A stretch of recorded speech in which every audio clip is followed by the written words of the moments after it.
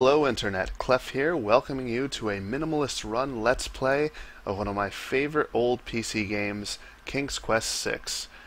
Now, I imagine a lot of people watching this are not going to be familiar with this game, and probably not this series at all, because this is kind of old. Kind of dating myself here.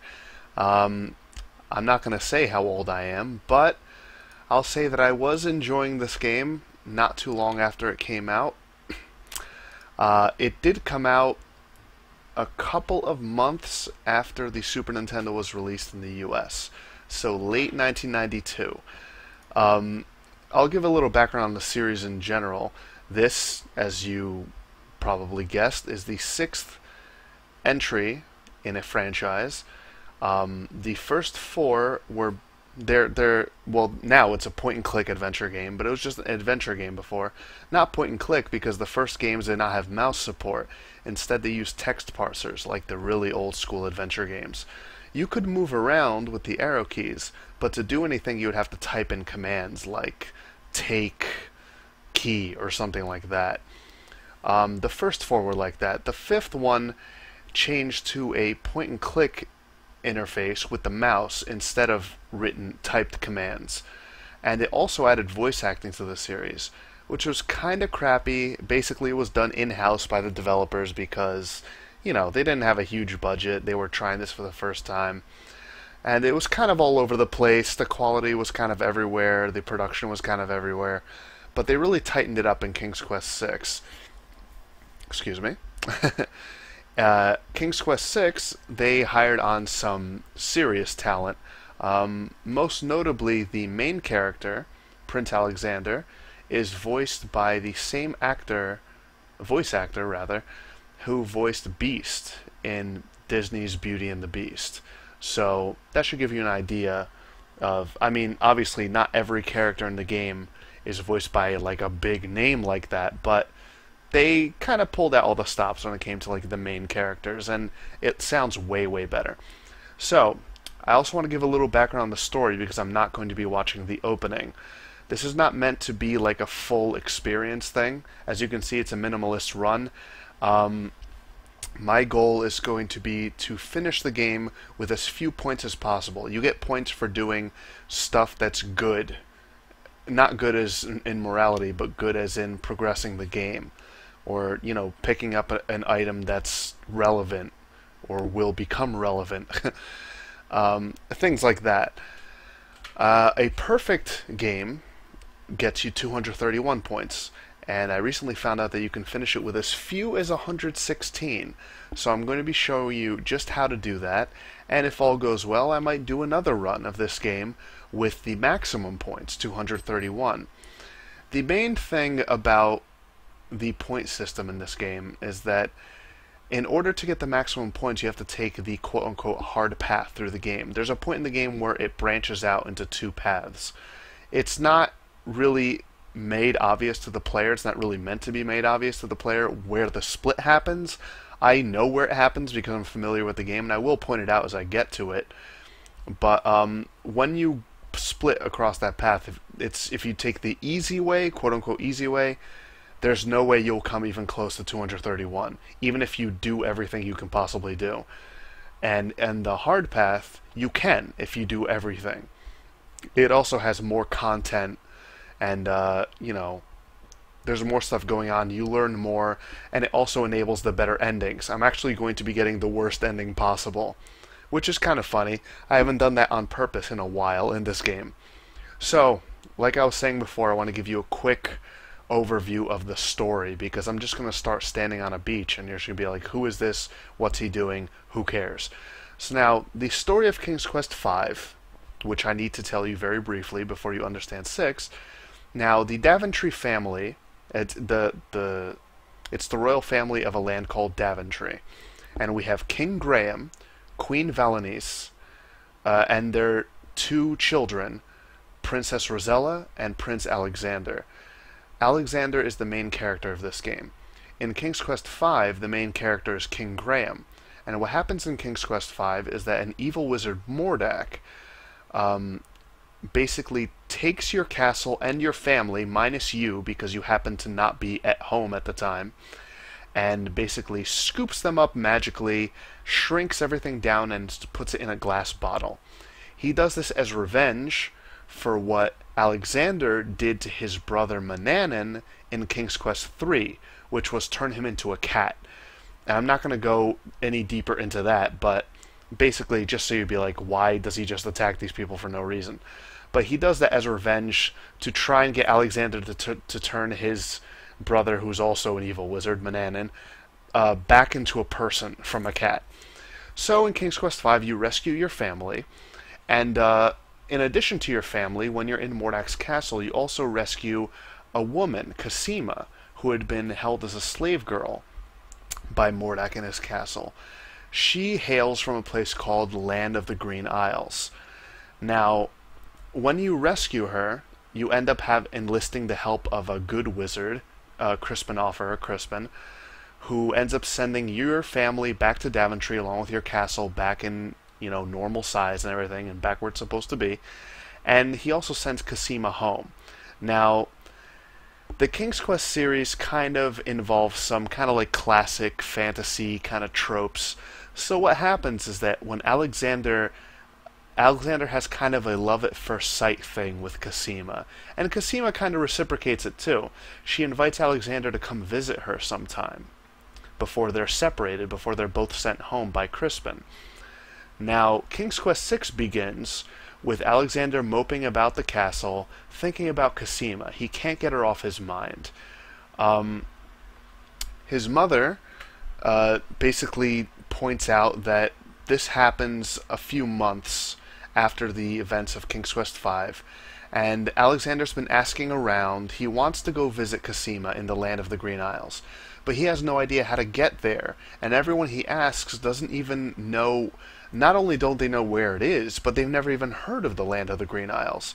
So he's very frustrated and kind of like forlorn over not being able to see this woman who he's kind of fell for, And then what happens is that in their magic mirror, the Kingdom of Daventry has 3 magical items, and that's kind of the thing of King's Quest I, but I won't really go into that. But one of them is a magic mirror, and what happens is that it suddenly lights up, and you can see Cosima in a tower, and she's kind of calling out for Alexander, saying, "Where are you? I wish you were here. Like, I feel so alone, And you can see the stars outside of the tower. Now, Alexander, being the astute man that he is, he goes running to his mother excited and says, "I know how to find Cosima.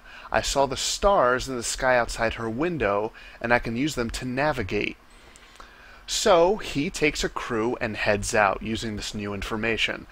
Now, the waters around the Land of the Green Isles are very treacherous, and he ends up getting in a shipwreck, and he ends up beached on this island, and he doesn't even know whether the island is part of the Land of the Green Isles or if it's just somewhere else, because everything just kind of goes wrong. There's a big shipwreck. He wakes up on this beach alone. His crew's nowhere to be found. His ship is in the distance, wrecked, destroyed, and you just basically start from there. So I think that's good enough background. I've rambled on for almost 10 minutes, but I can make these parts longer than the ones where I'm doing other PC games, because this is not really a high-fidelity graphics game, so I can turn down the bitrate. Also, the resolution's lower. And as you can see, I did some kind of like fancy stuff on your right there. I've got my avatar, description of the run, and part 1. I have no idea how many parts there's going to be, because I didn't really plan this ahead. I'm not going to stop at any specific point, just kind of when I feel like I've done enough. Anyway, let's get into the game. So here we are. We're on the beach. And you have no idea what's going on. There's your ship in the background. Now I'm going to turn the speed up here, and here's your score. You'll hear kind of a little jingle. You'll become very familiar with it as you see me do this run. Whenever you get points, and you can come back here and check how close you are to a perfect score. I'm not going to come anywhere near this, as you can see on your right. 116 is what I'm going to have at the very end of the game. So, one thing about this game that's very important, things that flash or sparkle. Here's one thing. See that? That is the game's way of telling you that's an important thing. Because of the low resolution of this game, it's kind of pixel hunting, but King's Quest VI isn't too bad about it. They'll give you like little cues like this. But sometimes things aren't obvious, and you have to kind of experiment a little. Fortunately, I know exactly what to do, so I'm just going to kind of explain what I'm doing. So here I am. I've got nothing on me. Alexander is carrying nothing. As you can see, the game is fully narrated, so I'm not going to be talking as much as usual, just in between stuff, because I'm not going to be interrupting the narration. Now, as you can see, I have 4 icons to interact with my environment. I have walk, touch, look, and speak. This is the least useful if you know what you're doing. I'm almost never going to be using that. It's mostly the other 3. Now, if I remember something funny, like for example this, well, you can decide how funny it is, but this will kind of set the tone for the game. The plank seems bored and does not reply. Okay, very silly little pun, right? Now, the game does take itself seriously, but it's not like a parody game or anything. But it does have a sense of humor, and the sense of humor is like that. It's not very edgy, it's very kind of classic, very just silly, simple stuff. Okay, it's been 11.5 minutes and I haven't actually started the game yet. Very sorry, but I wanted to give enough of a background that even people who have never touched this series can get full enjoyment out of this run. So, the first thing I'm going to do is pick up my ring. Alexander picks up his royal insignia ring from the beach. Now, it washed ashore. Let me just, I'm going to move my window here for a second. Alright, just because it was getting a little distracting. Okay, so there's my ring. It washed up on the shore. It's basically the only real kind of belonging that's here. Another thing about this game is that there was a floppy disk version and a CD version. The floppy disk version came out in late 1992, and then a year later there's a CD version, which is the one I'm playing now. CD version has better portraits, more detailed. It looks very different than the disc version. I can't really compare them, but... Alexander pushes the plank to one side. A box has been partially buried under sand. That's the little jingle I told you about. And there was one where I picked up the ring, too. See, that's one that's not immediately obvious. And then there's a little box here. I'm looking in the box. Oh, look, another sparkly thing. This is a coin. Alexander takes the coin and leaves the ruined box where it is. That's the sound of closing it. All the sound effects, and in fact the music, were done in General MIDI, so you're going to have stuff that sounds a little odd, but... So, this is a Daventry coin. So, the rest of the box is just sand. So I'm going to head up to the crossroads here and go to the village. Oh, sorry, knocked the mic there. And head into Ali's books. Hello. I will be right up. There you go. So that gives you an idea of how the portraits look. They look a lot more realistic, or at least a lot more detailed. Sometimes they look less realistic than the disc version. Now, what can I do for you? So I'm going to find out where I am and what's going on by talking to Ali. Good day, merchant.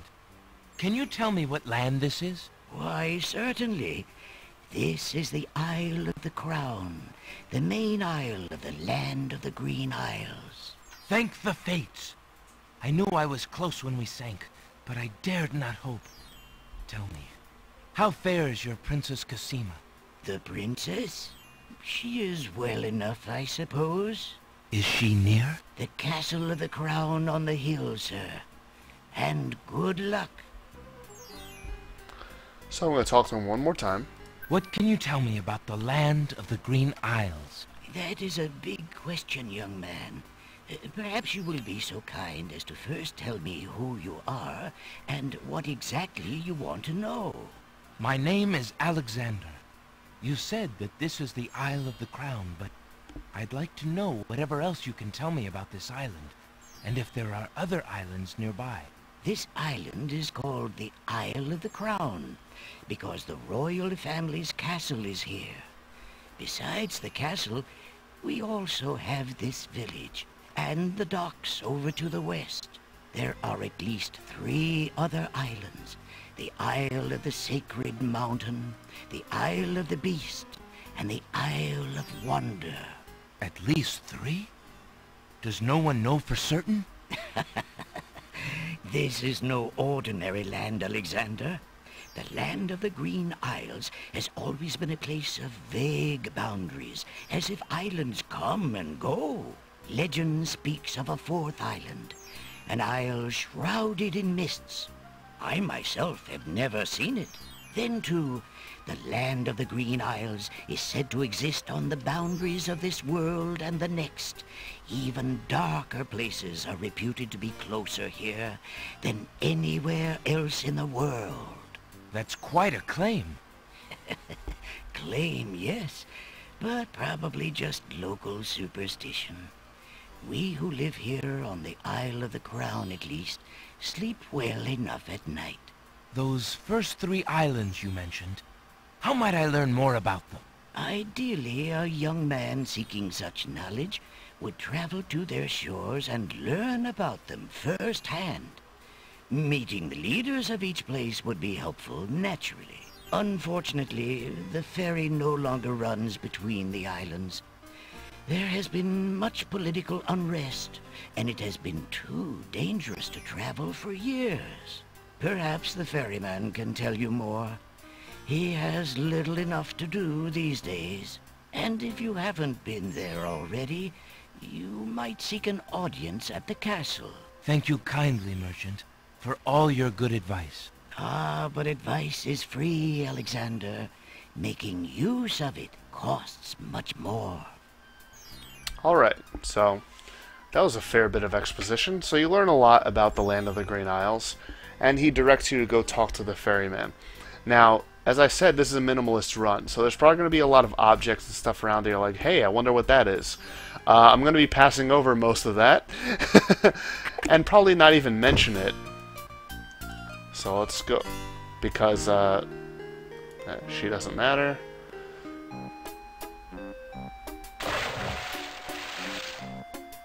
Hey, stranger, come join me. The water is wonderful, and I can show you the way to the next island. This is a trap, so let's ignore him. That's strange. The young boy in the water just disappeared. Oh well, perhaps he just dove under the water. One of the things that's recurring in this game is that there's a genie who is continually trying to trick you into killing yourself. Now remember what I said before about the waters around the land of the Green Isles being very treacherous. In fact, you can die on any of the shores in this game by walking out more than a few feet into the water. You just get dragged out the shore and you drown and die. You can die fairly easily in this game. I didn't really mention that about Sierra games, although I mentioned it kind of offhand in the Walking Dead Let's Play. King's Quest VI is not as unforgiving as 5 or some of the ones before, but it is difficult. Rather, it's very easy to kill yourself if you're not careful. So it's judicious to save your game a lot. I won't really be because I know what to do. So I'm going to talk to the ferryman. I knock on his door. Yeah, what do you want? He has no idea that I kind of buddied up with Ali here, so let's let him know. Excuse me. My name is Alexander. The owner of the bookshop in the village told me you might be able to help me.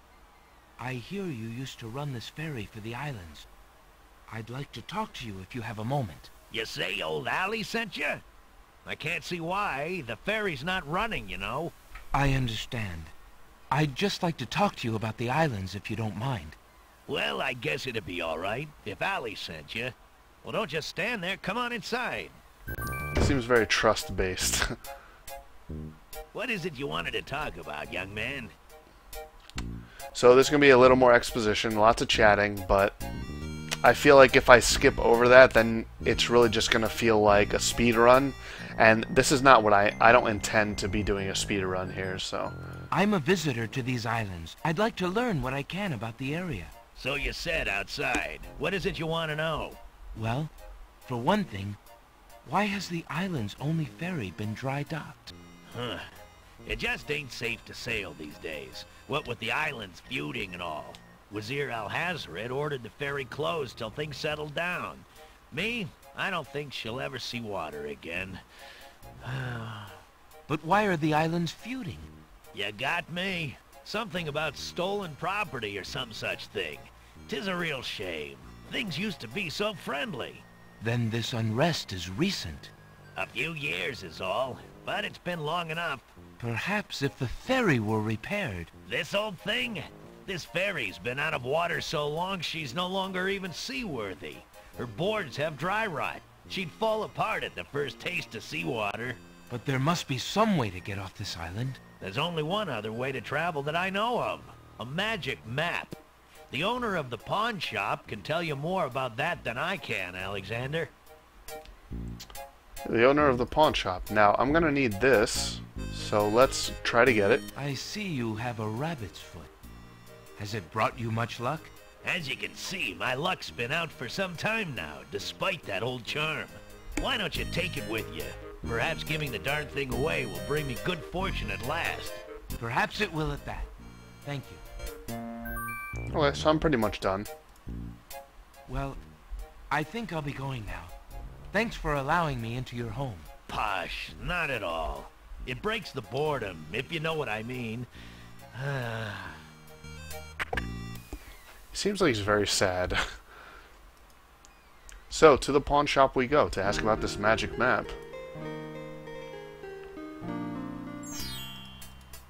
So just doing the bare essentials. Good day. Now, one thing I want to mention about this guy here, the pawn shop owner is, coincidentally, voiced by the same person who voices Lee Everett in the Walking Dead game that I was just Let's Playing. So I just only learned that about a week ago, and it really blew my mind. Let's take a mint. Alexander takes a mint. Let's talk to this guy about the map. Excuse me, merchant, but the ferryman mentioned that you might have a magic map of the land of the Green Isles. Why, as a matter of fact, I do. I keep it under the counter. It's been gathering dust so long that I nearly forgot about it. It was quite a few years ago, you see. The estate of a wealthy wizard fell into my hands when he died. It was useless magical junk mostly, which reminds me, I've still got some things of his in the back that I need to dump out. Anyway, the magic map was the one true treasure in the lot. The wizard was quite old and feeble and had enchanted the map to aid in traveling.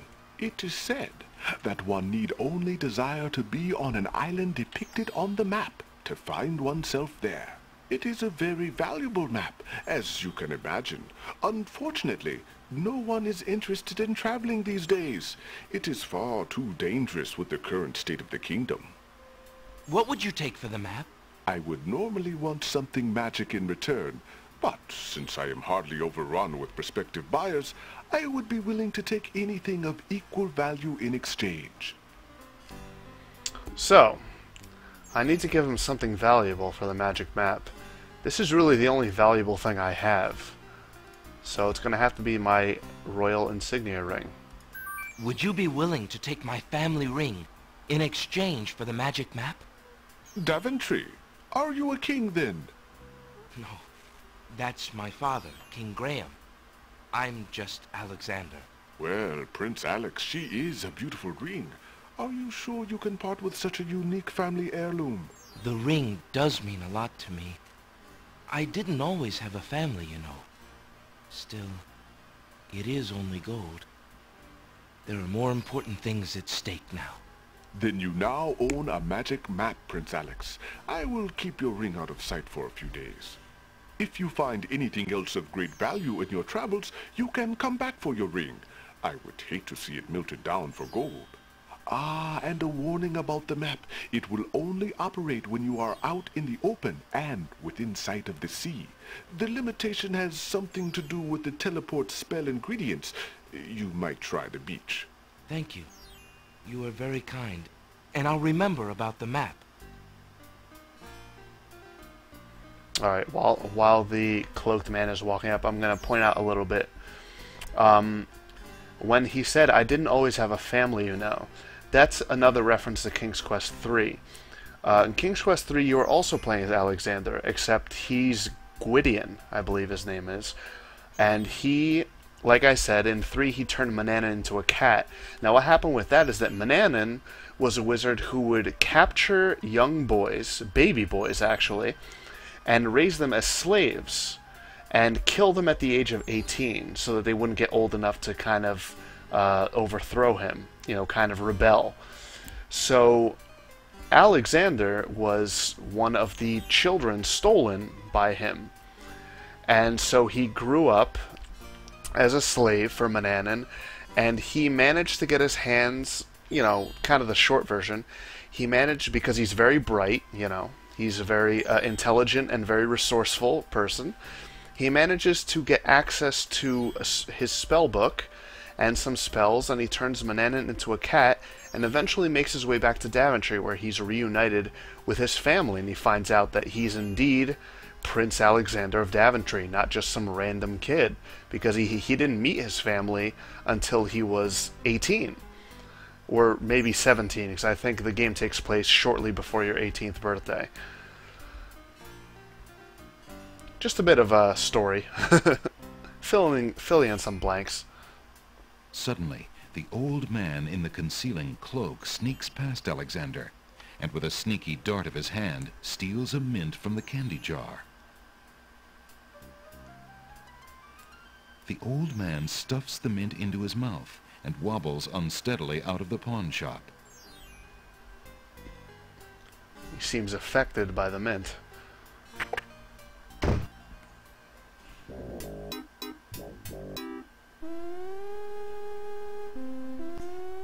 Master, I was observing in the village as you wished, and I saw Danger. A stranger there. He says, he's Prince Blaventander of Slaventry. You fool! You've been eating those mints again. I ordered you to stop that. Yes, Master. Now, who did this stranger say he was? Prince Salamander of Pageantry, I think. You idiot! Are you trying to tell me that Prince Alexander of Daventry is here? Confound it! That's the young man Cassima met at Mordak's castle. The timing could not be worse. Tell me, what is he doing? He was in the pawn shop buying a magic smap. Magic smap? What is this magic smap? With the smap, he can travel to other islands, Master. That's a map, you dolt! Oh, drat it all! I thought I took care of the only means of travel. By my scimitar, I can't have him stirring things up. Not now! Get a hold of yourself and listen carefully, Shamir. Go to the other islands and tell them... Okay, so my little bits of input on that. First thing, the cloaked man is the genie, who I already mentioned was that kid on the docks. He was in disguise as the kid on the docks. Secondly, one thing to notice about the genie is that his eyes sparkle gold. That is the primary means of identifying the genie in the game when he's trying to trick you. Number 3, Prince Salamander of Pageantry always makes me chuckle. You probably heard, even though I try to keep quiet during the cutscenes, it always makes me laugh a little bit. What else? That is the Wazir talking to the genie, and he's basically reporting to him that I have a way of traveling, and he knows who I am, as I already explained what happened, so that you're just like, who's Cassima, who's Mordak, what's he talking about? And that's why I mentioned that stuff, so that you'll, when they reference it, you'll be like, oh, alright. So, whoops, I'm not done in there. My mistake. Good day, Prince Alexander. Thank you. Again, Lee Everett's voice actor. So, I'm going to give him my one crappy little coin. I have this copper coin. Is it of any value to you at all? Most interesting. I have never seen a Daventry coin before, but it is copper genuine enough. I might even find a buyer who is interested in foreign currency. The items on the front counter are the only things in the store that I can let go for the price of 1 copper. You may make your choice from there. Alexander looks at the items on the counter to make his selection. Now, you're not locked into this choice. That mechanical nightingale looks intriguing. I believe I'll take it. Very well. Your coin is well spent. Remember, this is a pawn shop. I am always willing to take back my own goods in trade. I'll remember. Thank you. So, there are 4 items there, and you can swap them freely anytime you want, 1 for 1, like he said. And I'll be using 3 of them in this run. The first one I need is the Mechanical Nightingale. So I'm going to kind of trigger an event. Now remember, the pawn shop owner, when he was talking about the map, he said that you reminded him he had some magical stuff to throw away. So I'm going to leave and go back, and that's going to trigger him coming out to throw things away. Alright, so let's look through his garbage. Alexander sorts through the odds and ends that the pawn shop owner dumped into the pot.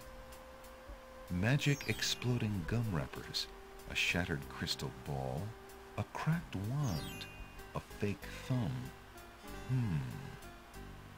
Near the bottom, Alexander finds a little glass bottle labeled ink.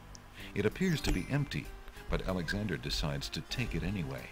You never know when a small bottle will come in handy. Now, it looks like it's invisible, but it's not invisible. It's full of invisible ink. I mean, it looks like it's invisible. It looks like it's empty, rather.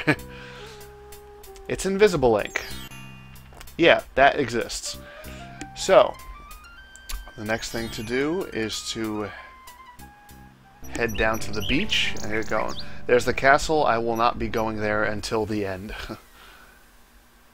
So let's start traveling. Alexander pulls out his magic map. Here are the islands. This is where I am now. Then there's the Isle of Wonder, the Isle of the Sacred Mountain, and the Isle of the Beast. First, I'm going to go to the Isle of the Sacred Mountain. Alexander feels a strange pulling sensation.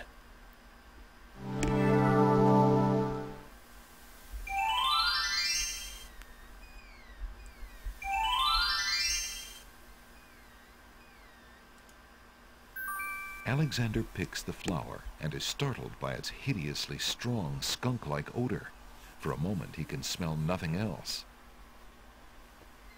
Okay, so stinky flower. Now, Alexander pulls out his magic map. the next thing in the game is the first big test in the game. Alexander feels a strange pulling sensation.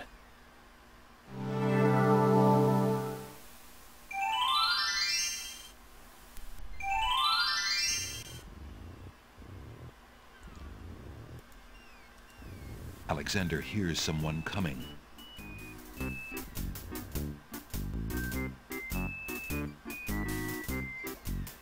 Prepare yourself. 5 fierce guards of the isle we be. Watch for a foreign man, said he, with ears and nose, tongue, hands, and eyes. Its nature cannot be disguised. If mad it be, then mad it dies. So, Their little rhyme, I know it's a little hard to understand because their cadence is so weird. I'm going to turn down this volume for just a moment. It said, "Watch for a foreign man," said he. So, remember in the cutscene, he said, "Now, Shamir, go to the other islands and tell them." What he did was he basically had the genie go to all of the islands and tell people there that there is a foreign person, traveler, who is dangerous and that they should kill him.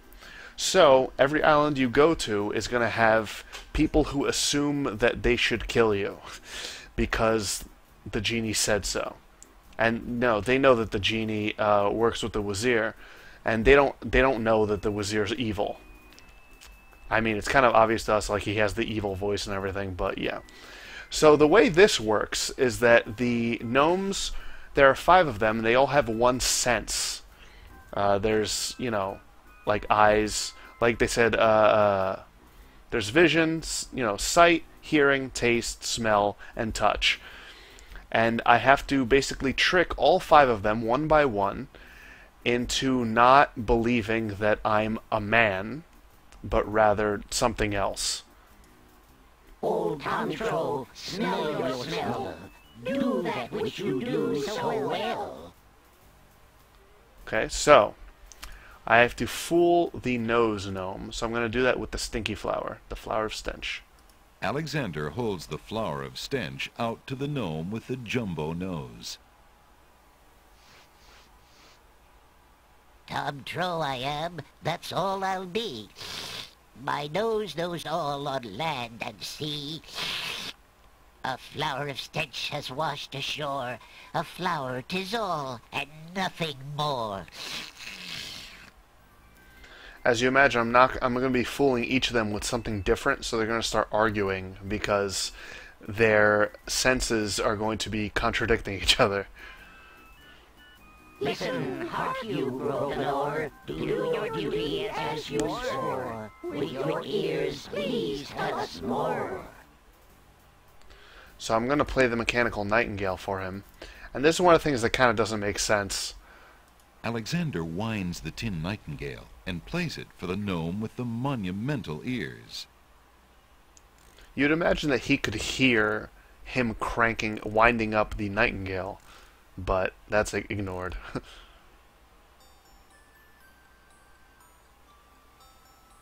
I like the tune it makes. That's cute. A nose is not a way to spy. My ears cannot be told a lie. A nightingale is all there be. No man is near, and so say me. Taste, Grump Trump, that we might know whether friend or whether foe. So I'm going to be fooling this guy with the mint. Now the weird thing about this, there's a couple of weird things that don't really make a whole lot of sense.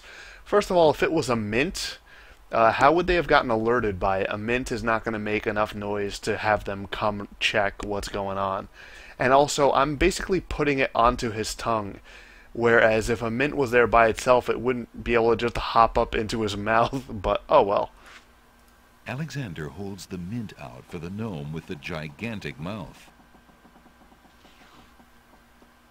Grump Flump knows a tasty treat. It matters not what others bleat. No danger is this one so sweet. That guy sounds a whole lot... Oh yeah, I screwed up there. Sorry. That voice sounds a lot like Droopy Dog, you might have noticed. Trilly dilly, use your hands. Is it beast or is it man? So I got the touch gnome. I'm going to be using the rabbit's foot to fool him. Alexander holds the rabbit foot out for the gnome with the huge hands.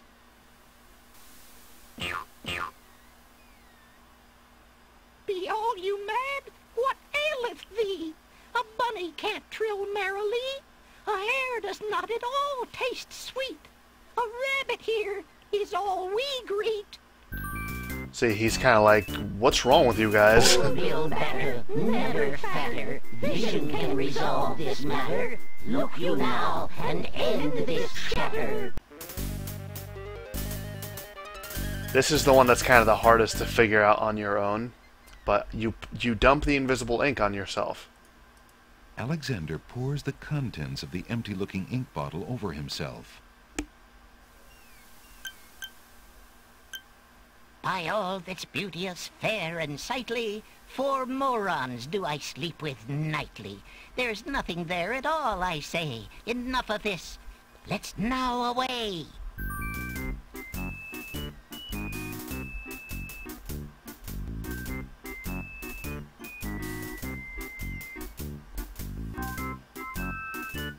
Alexander did it. He's fooled the guards.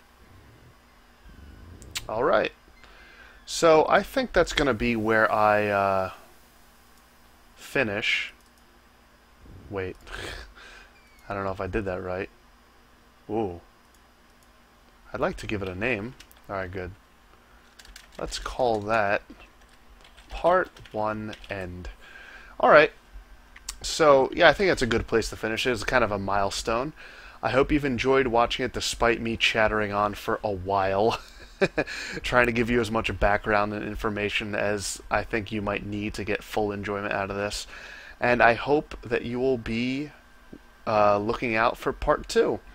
In the meantime, feel free to like, comment, and subscribe. I always appreciate your feedback, especially when I'm doing something new like this. Well, I mean, it's old, but it's new. You know what I mean. Thanks for watching.